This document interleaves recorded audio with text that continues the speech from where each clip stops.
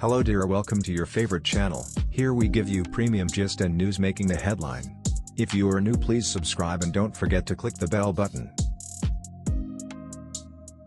So guys, for the first time since his son's death, Davido have come online to pay the last respect to this boy. It was really a tragic event that happened to Davido and Chioma, his lover. But like this, we are still praying that they get over everything. Davido came online for the first time ever and he unfollowed two people. He unfollowed Otedola and he unfollowed DJ Kobe. Many fans have already been asking questions like, why will he just come online and unfollow these two people? And that's not the only thing, no. Davido also released an official statement related to his show that was supposed to take place, that is the Away Festival. In the post that was made across his fan page account, Davido took some time to address everybody, and this was exactly what they wrote across the account. They were like, "We have made the difficult but necessary decision to postpone Away Festival until Saturday, November 18, 2023. It is necessary for Davido to spend time with his family and loved ones at this time. To all ticket buyers, your ticket will be honored for the 2023 date. Thank you for understanding and we look forward to seeing you all in the near future." Seriously guys, people really need to understand that this guy is not himself